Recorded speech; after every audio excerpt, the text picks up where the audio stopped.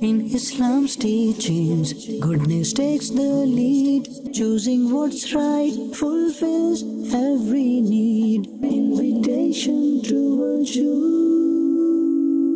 Invitation to virtue. Alhamdulillahi Rabbil Alameen. Salatu wassalamu ala Sayyidil Anbiya'i wal Mursaleen. Amma ba'd, fa'a'udhu billahi minash shaitanir rajeem. Bismillahir Rahmanir Rahim.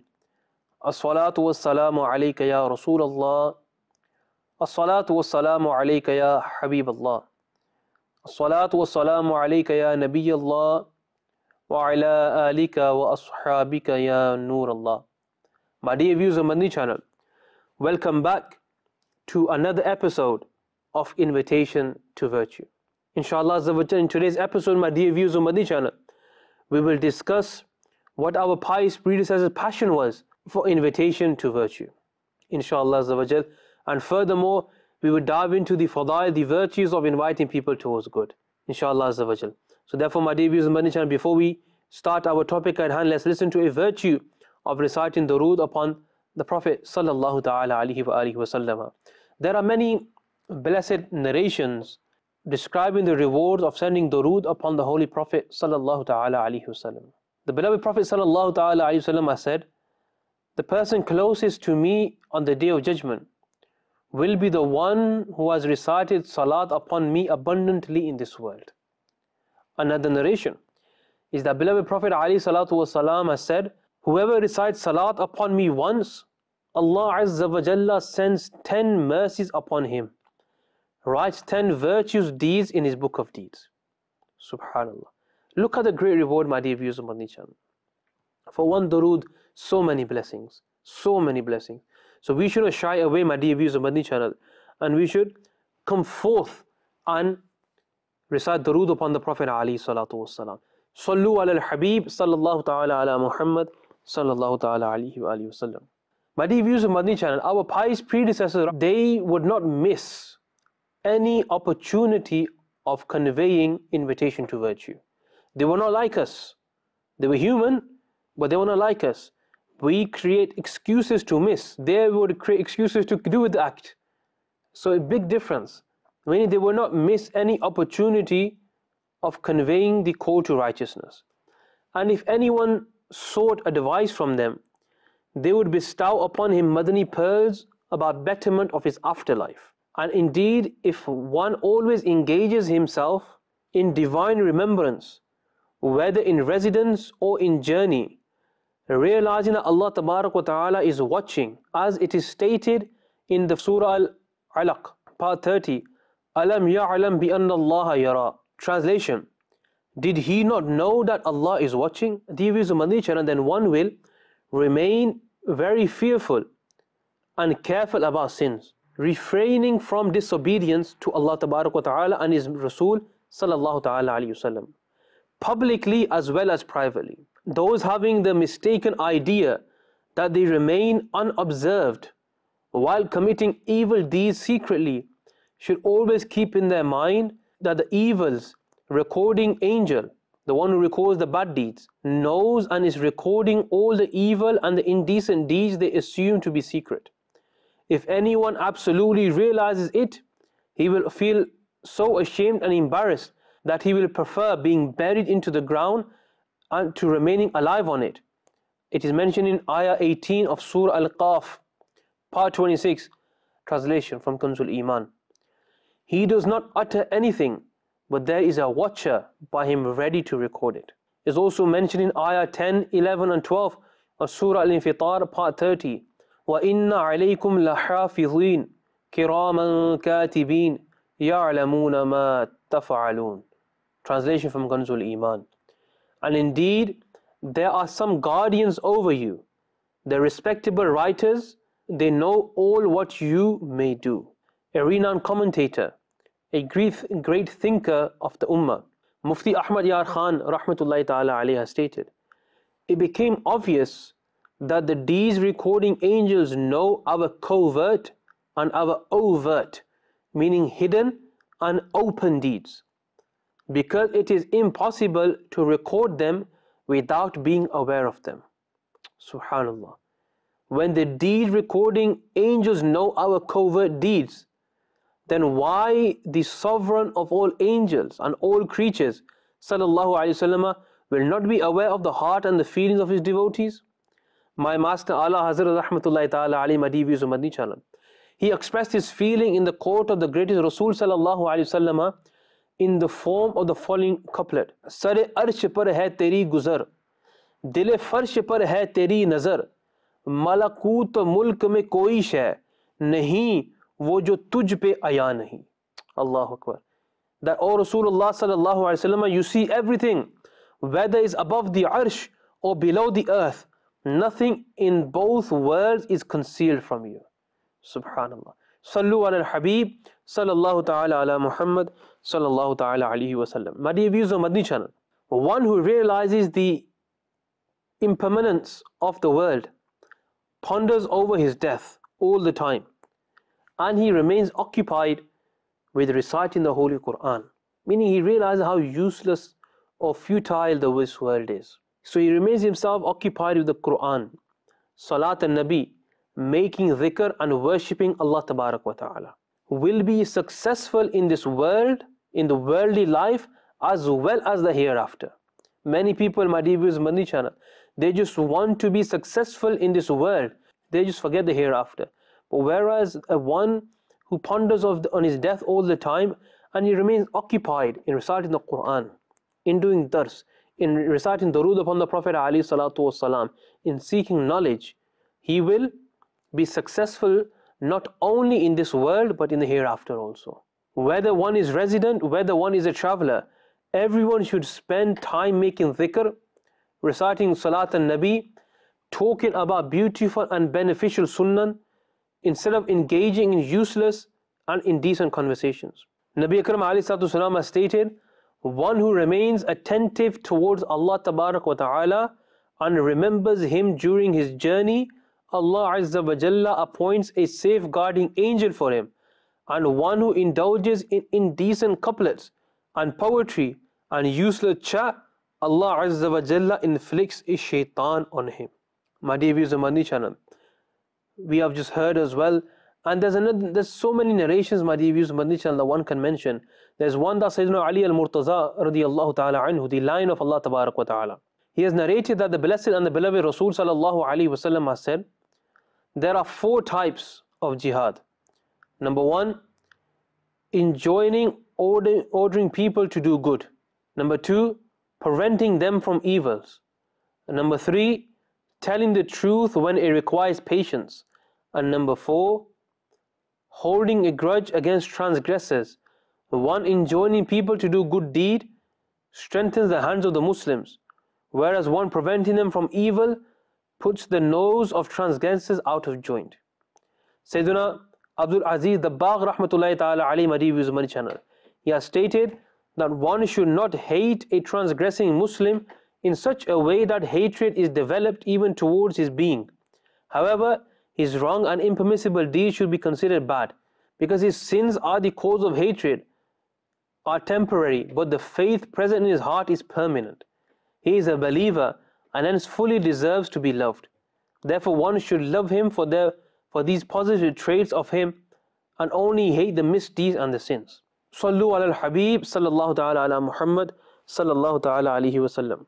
My dear viewers of Madani Channel, a pious and a righteous brother can sit with sinners with the sole aim of calling them to righteousness, invitation to virtue, without forming friendship with them. With this translation from Kanzul Iman, with Khaza'inul Irfan also, is mentioned, وَمَا عَلَى الَّذِينَ يَتَّقُونَ مِنْ حِسَابِهِمْ مِنْ شَيْءٍ وَلَكِنْ ذِكْرَى لَعَلَّهُمْ يَتَّقُونَ. And the pious are not accountable for them in the least, aside from giving advice so that they may abstain. Regarding this verse, Maulana Na'imuddin Muradabadi Rahmatullahi Ta'ala alayhi has stated in the commentary Khaza'inul Irfan, this verse has made it clear that it is permissible to sit with sinners to advise them and to explain the truth to them. And what is the reward of conveying the invitation to virtue? Sayyidina Abu Zar al-Ghifari Rahmatullahi Ta'ala alayhi has narrated that the blessed and the beloved Rasul sallallahu ta'ala alayhi wa sallam has stated, meeting your religious brother with a smiling face is sadaqah for you. Is sadaqah for you. And calling people towards righteousness and preventing them from evil is sadaqah. Subhanallah, it's charity. So calling people towards righteousness, my dear viewers of Madani Channel, this is a form of charity. Subhanallah. So therefore, my dear viewers of Madani Channel, meeting with a smiling face, calling people towards righteousness and preventing them from evil ones were all declared as sadaqah in the above hadith. Subhanallah. How excellent is a trait of meeting people with a smiling face. Meeting people with a smiling face and explaining something to someone with a smile particularly facilitates a Madani working of calling people towards virtue. And it produces fruitful results. And indeed, a little smile of a person can greatly impress another person, causing a complete change in that person's life. On the contrary, meeting someone coldly, shaking hands with him inattentively, whilst looking here and there, may break his heart and throw him into the pit of deviation from the right path. Because people take that to heart. So therefore, my dear viewers of Madani Channel, whenever you meet and converse with anyone, continue to smile at the time as long as possible. Just upon this, I'd like to mention something, my dear viewers of Madani Channel, regarding smiling. Amir al-Sunnah, we have observed that they smile a lot, especially when meeting the brothers. Once they said that these parts of the face near the cheek is in pain, and the reason for this pain was excessive smiling. And when was the last time you heard that someone it hurts him when he smiles? Subhanallah. These are the pious men of Allah Tabarak wa Ta'ala. The blessed companions Alim Ridwan narrated that the blessed Prophet Ali Salatu Wasalam would smile the most on appropriate occasions. That was in brackets. And Sayyidina Abdullah bin Haris radiallahu ta'ala anhu narrated that he did not see anyone smile more than the Holy Prophet sallallahu ta'ala alayhi wasallam. There's that share of Ala Hazrat कि जिसकी तस्कीन से रोते हुए हंस पड़े उस तबस्सुम की आदत पे लाखों सलाम. Subhanallah. My dear viewers of Madani Channel, Ala Hazrat is Ala Hazrat, and Ala Hazrat rahmatullahi ta'ala alayhi has wrote many poetry in regards to Nabi Akram alayhi salatu wassalam. Moving on, my dear viewers of Madani Channel, Sayyiduna Nufay Ama radiyallahu ta'ala anhu was narrated that I once came across Sayyiduna Bara bin Azib radiyallahu ta'ala anhu. Holding my hand, he radiyallahu ta'ala anhu shook hands with me and smiled. He radiyallahu ta'ala anhu then asked, do you know why I did so? I replied in the negative. Explaining to me, he radiyallahu ta'ala anhu said that he was once privileged to meet the great Rasul sallallahu ta'ala alayhi wasallam, who did the same and then asked, do you know why I did so? Sayyidina Bara bin Azib radiyallahu ta'ala anhu replied in the negative. The Nabi Akram sallallahu ta'ala alayhi wasallam said, when two Muslims shake hands with each other at the time of meeting and both of them smile in front of each other for the pleasure of Allah tabarak wa ta'ala, they are forgiven before they are separate. So before they are separated, they are forgiven. Subhanallah, my dear viewers of Madani Channel. Look how much reward Allah tabarak wa ta'ala gives. Smiling is a form of invitation to virtue. Subhanallah. So my dear viewers of Madani Channel, the words for Allah Azza wa Jalla in the hadith emphasizes a good intention. In any way, shaking hands with a Muslim and smiling when conversing with him will only bring about the reward of the hereafter and forgiveness when they are aimed at gaining the pleasure of Allah Tabarak wa Ta'ala.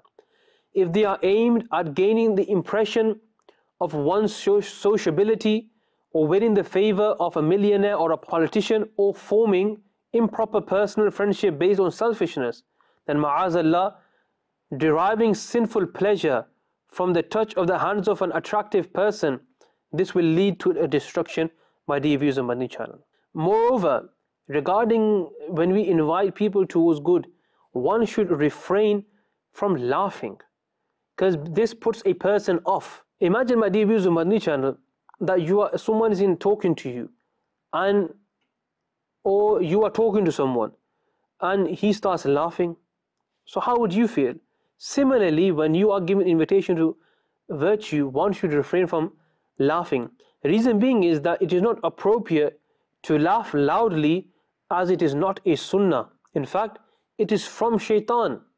And how is this from shaitan?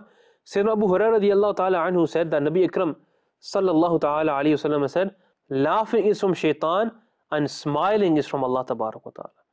And Allama Abdul Rauf Manawi rahmatullahi ta'ala alayhi has stated, laughing means making sounds when smiling. Shaitan likes it and rise and captures the person, laughing person. Whereas smile means expressing happiness with facial expressions for a short while without laughter. A commentator, a great thinker of Ummah, Mufti Ahmad Yar Khan Naimi rahimahumullah ta'ala Ali, has said, smiling is good and laughing is bad. Smiling was the blessed habit of the beloved Prophet alayhi salatu wasalam. Therefore, when you meet anyone, meet him with a smile. This is an invitation to virtue. But remember, my dear viewers of Madani Channel, although it's from shaitan, one should mention and also remember it's contrary to sunnah and a bad act. Laughing is still not a sin. Therefore, if you see an Islamic brother laughing or a scholar laughing, you must never have any ill opinion on him. We have mentioned, my dear viewers of Madani Channel, don't laugh. So a question can be asked that, okay, don't laugh, then what should we adopt? It's mentioned that Nabi Akram alayhi salatu said life was the answer for us. Now Nabi Akram alayhi salatu wasalam would adopt more silence and would lightly and gently laugh at some times. Subhanallah. Hafiz ibn Hajar rahmatullahi ta'ala alayhi said, the conclusion drawn from the study of various ahadith is that usually he sallallahu alayhi wasallam would only smile. At times he sallallahu alayhi wasallam would laugh lightly and gently, and it is obvious that he sallallahu alayhi wasallam would not laugh loudly. Question: did the companions laugh loud? It's mentioned by Sayyidina Ibn Umar radiyallahu ta'ala anhu. He was asked whether the blessed companions radiyallahu ta'ala anhu would laugh. He radiyallahu ta'ala replied in the positive, adding that faith in their hearts was stronger than even a mountain. Now, commentating above the hadith is mentioned that by Mufti Ahmad Yar Khan rahmatullahi ta'ala alayhi, perhaps the questioner may have heard the hadith, more laughing makes the heart dead, and he may have assumed that the blessed companions may never have laughed because they were spiritually living hearted people and hence did not use the word laugh at all. But my dear viewers on Madani Channel, smiling we were just speaking about. So if you see someone smile, again this is invitation to virtue, this is where learning phase. If you see someone smile, my dear viewers on Madani Channel, what should we say or what should we do? It's mentioned that whenever you see someone smile, recite the following dua which has been mentioned in the book of Sahih al-Bukhari. Adhakallahu sinnaka. May Allah Azza wa Jalla keep you smiling. Subhan. What a great dua. What a great dua, my dear viewers on Madani Channel. Sallu ala al-Habib sallallahu ta'ala ala Muhammad sallallahu ta'ala alayhi wa alihi wa sallama. Sayyidina Abu Zar rahmatullahi ta'ala alayhi has narrated that the Holy Rasul sallallahu ta'ala alayhi wa sallam has stated, your smiling for your own brother is also sadaqah. Enjoining promoting good is also sadaqah. Preventing from evil is also sadaqah. Guiding the missing person is also sadaqah. Helping a weak-sighted man is also sadaqah. Removing a stone, thorn and a bone from the way is also sadaqah. Pouring water from your mug into the mug of the brother is also sadaqah. Subhanallah. The Prophet Rahmah sallallahu ta'ala said, every debt is sadaqah. And remember one thing, when you use the word sadaqah, here is mentioned, the act of giving charity crosses one's mind. Charity is also a form of sadaqah indeed, but let's learn the definition of monetary sadaqah. It is mentioned that the literal meaning of sadaqah is atiyatun yuradu bihal mathwabatu lal maqramatu. I.e. sadaqah is the gift given to gain the reward rather than to enhance respect. Allama Sayyid Sharif Jurjani Hanafi rahmatullahi ta'ala is defined monetary sadaqah in these words: Hiyal atiyatu tabtaghi bihal mathwabata min Allah ta'ala. Sadaqah is the gift given in the hope of earning reward from the court of Allah tabarak wa ta'ala. So therefore, my dear viewers of Madani Channel, what habit shall we develop? What habit shall we develop in our lives that our invitation to virtue is more impactful? In order to develop an habit And how do we develop this habit? Is by acting upon the Sunnah and always remaining affiliated with the beautiful Madani environment of Dawat Islami and traveling in the Madani qafilas of Dawat Islami. I like to mention one Madani parable, and inshallah upon this we will end today's episode, that of a patient who had an internal illness, but it was cured by the blessing of traveling in the Madani qafila. And Islamic brother stated that he had been suffering from some internal disease for a long time. The illness had been so severe that whenever he says that he went to sleep, he would end up with trouble. He says that he spent a great deal of money on medical treatment, but in vain. He says, I was deeply upset. One day I heard that prayers are answered in Madani qafila. Therefore, remember, someone must have told him. Invitation to virtue here as well. He says, therefore, plucking up the courage, I traveled in Madani qafila. Alhamdulillahi Azza wa Jalla. I made dua during Madani qafila. By its blessings, my illness was miraculously cured as if it has never existed in the first place. Subhanallah. Qalb par zang ho, qafile mein chalo. Nafs se jang ho, qafile mein chalo. Paon mein lang ho, qafile mein chalo. Dard se tang ho, qafile mein chalo. Sallu ala al-Habib sallallahu ta'ala ala Muhammad sallallahu ta'ala alayhi wa sallam. If there is rust of sins on the heart, travel with Madani qafila. If you have to fight your nafs, travel with Madani qafila. Even if you limp, travel with the Madani qafila. If you are sick of pain, travel in Madani qafila. Sallu ala al-Habib sallallahu ta'ala ala Muhammad sallallahu ta'ala alayhi wa sallam. Therefore, my dear viewers of Madani Channel, we have heard how our pious predecessors will not leave any opportunity to invite towards virtue.